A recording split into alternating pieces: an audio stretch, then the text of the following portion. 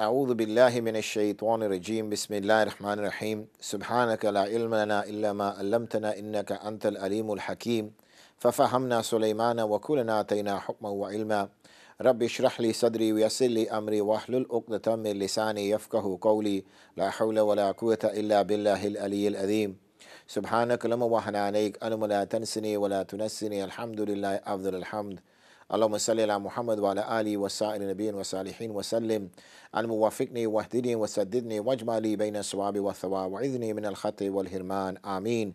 Assalamu alaikum wa rahmatullahi wa barakatuh, and welcome to another episode of Questions and Answers. I'm your host Amjad Muhammad, and I'll be with you for what remains of this hour, next 40 minutes or so, dealing with your questions, your queries and your curiosities. If you want to call in, then please ring on 01274 214299. That's 01274 214299, and we will endeavor, inshallah, to answer your questions when you call into our studio. Adil is at hand to take your calls. He sat patiently and as he waits for the phone to ring in order to patch you through to our studio here in Bradford for me to deal with those queries. If, on the other hand, you're feeling a little bit shy on a Friday, then the email is amjad@alkhair,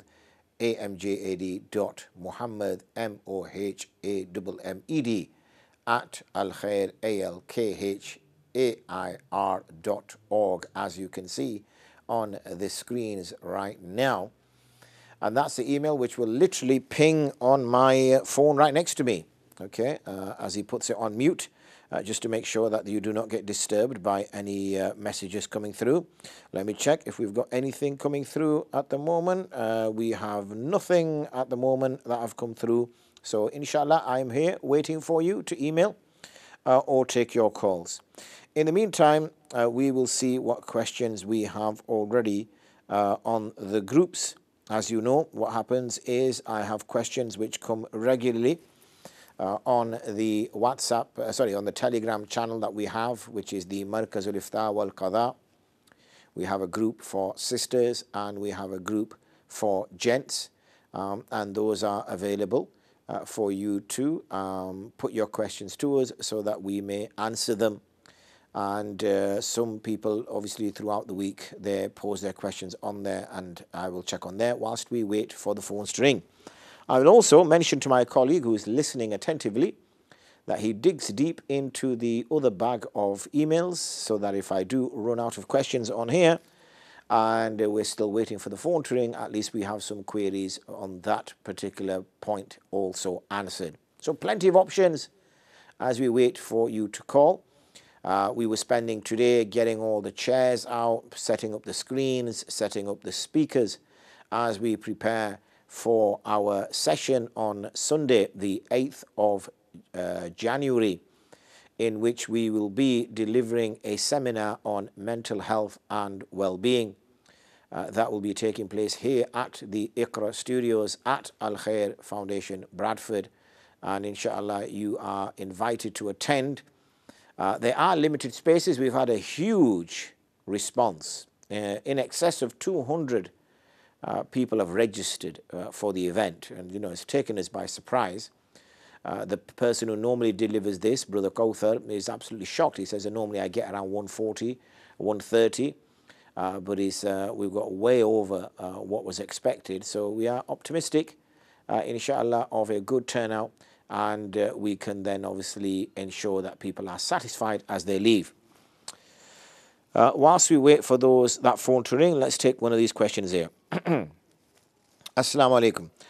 Mufti Sahib, I have heard many ulama state that the wearing of niqab for women is actually wajib and not nafal. Is there any dalil for this?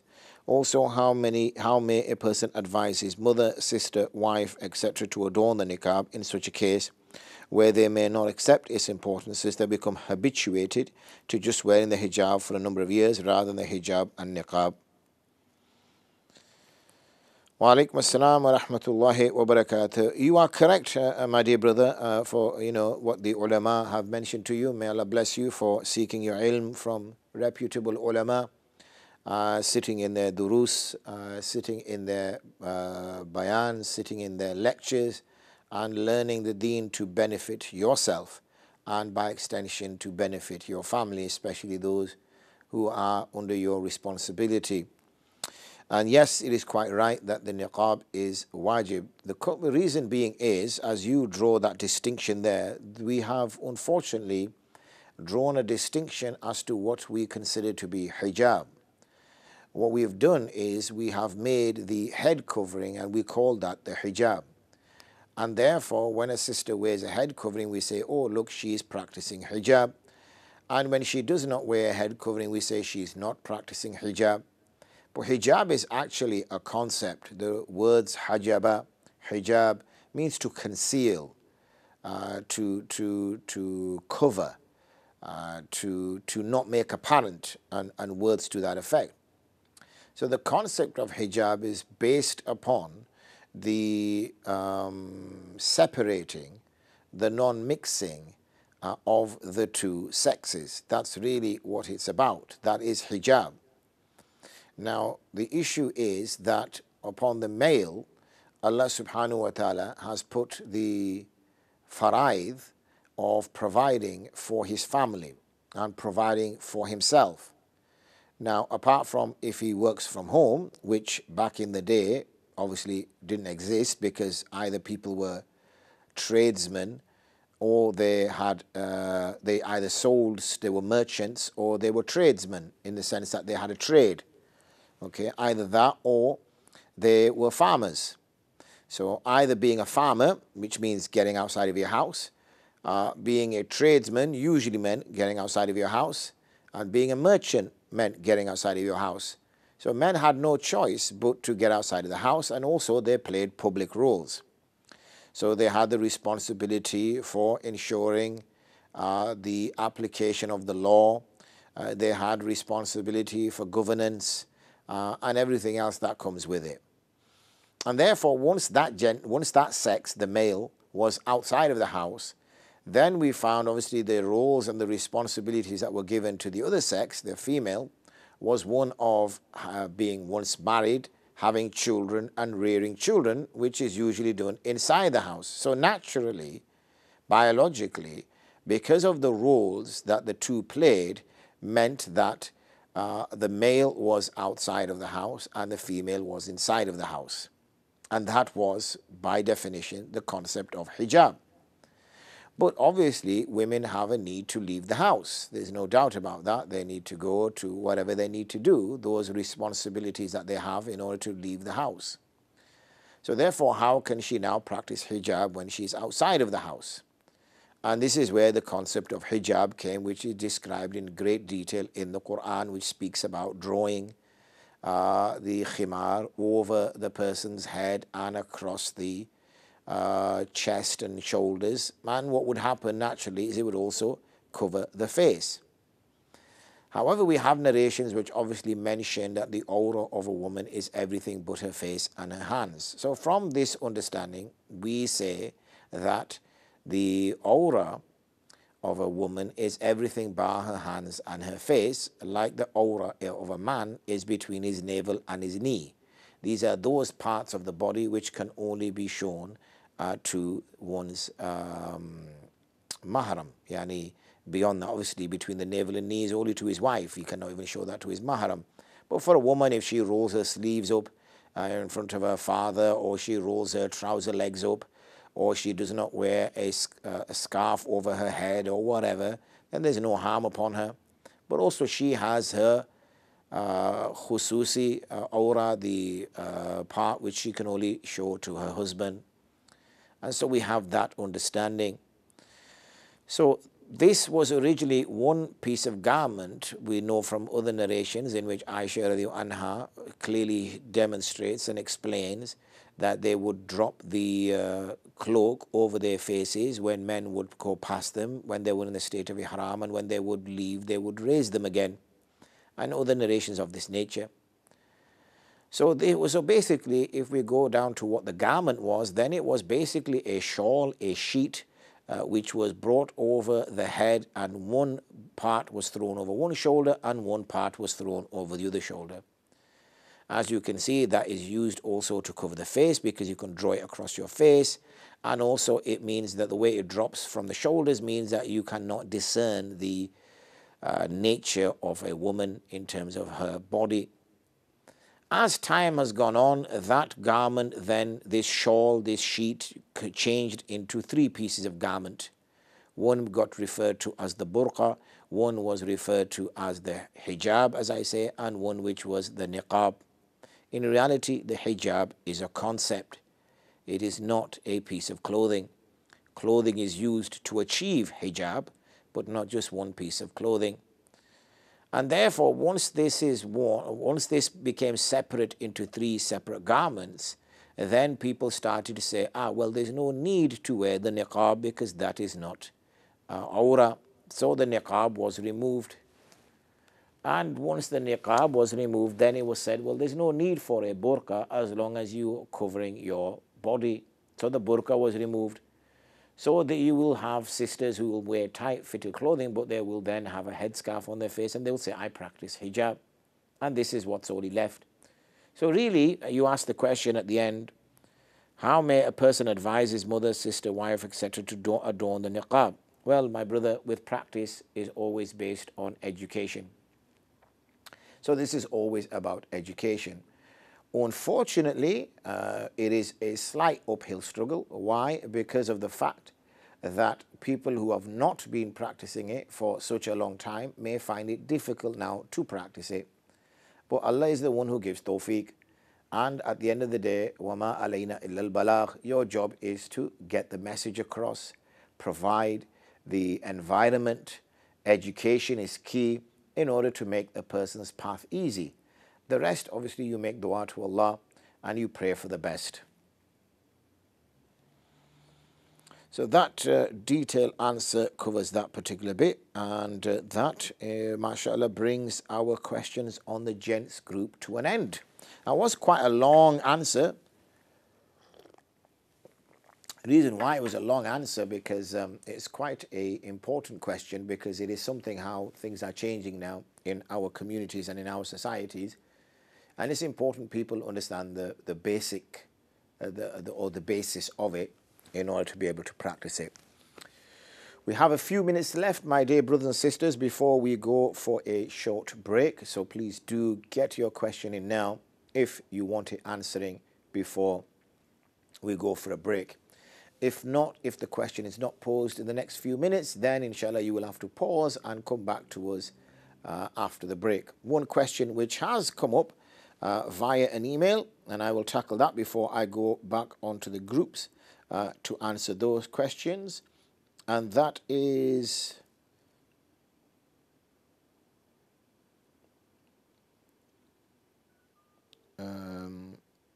okay, that one is done. Where are we going here? That's that one done. There we are. So before we get on to those sorts of questions, we're going to answer that question, which has now disappeared. So is it something about, is it okay to put food in the bin, I think, something like that. What was it like that? What was it? There you go, putting bread and food in rubbish bins. Yeah. Now, we shouldn't really be throwing food away. Okay, food is something that we have in order to consume. So how can we avoid, I know it happens, how can we avoid throwing food away? Well, what we should do is when food is served, it should be served from a main dish. And what each person should do is they should take from that main dish only that amount of food that they're going to eat. So let's just say it's rice, okay, then they should only take that, if they're eating alone, individually, then they should only take that amount of rice which they know they're going to finish. They should not take extra rice that they're not going to finish. Similarly, if you're bringing, and that works better, because when you bring a plate of food and you put it in front of everybody, then it's our natural habit to put more in. And when people are eating from it, and then there's some food left, we feel bad to return that back into the pot because people's hands have been in it. Somebody might have put some yogurt on it if it's rice. Somebody might have put some chutney on it, and not everybody likes to mix that inside it, so usually the mother will throw it away.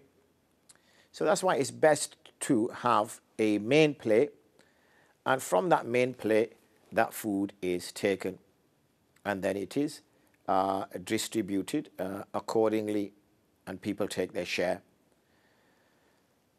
If that is the case, then there will be no food left over to throw away. There will only be food that hasn't been eaten. So now that comes down to how much food should you cook.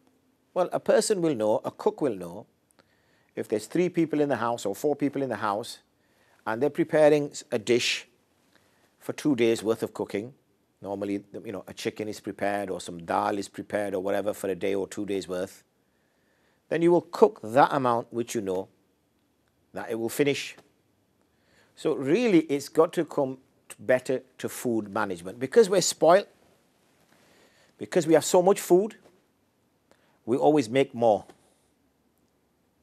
So what if it gets thrown away? Is there going to be anything wrong if you don't eat all the way up to your fill? It's not going to be the end of the world.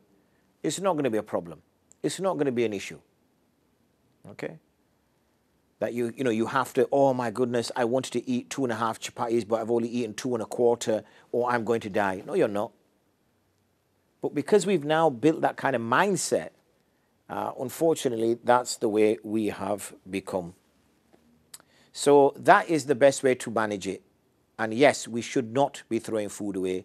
We should not be throwing bread away or whatever. Sometimes what people do is they go outside and they leave food in their garden. Problem with that is you get rats. I know people think, oh, I'm feeding the pigeons or I'm feeding the seagulls or whatever it is I'm feeding. What happens is, obviously, if the pigeons don't come or they don't eat it, the food that gets left, you get rats. And rats carry diseases. So that's not a good thing either. So, we should avoid that. So in essence, only cook that amount of food that you're going to eat. Serve that amount of food that you're going to eat. So there will be no food spare. There will be no food wasted. We waste so much food. It's incredible how much food we waste. And we're going to be questioned about it on the Day of Judgment. So that answers the question that has come to us via email. I've got a few more questions on our ladies group, but we've run out of time for our first session. So we're going to disappear for a few minutes. We will return, inshallah, in a few minutes' time. And then we will deal with those questions that have come via our Markazul Ifta wal Qada Sisters group. However, our phone lines will still be open for the last time this week, obviously. It is Friday. We will be away on the weekend and returning back with my colleague on Monday for more Q&A. So take benefit before the weekend break. So don't go too far. I'm going to have a few sips of this beautiful coffee, and I will see you in a few minutes' time. Assalamu alaikum wa rahmatullahi wa barakatuh.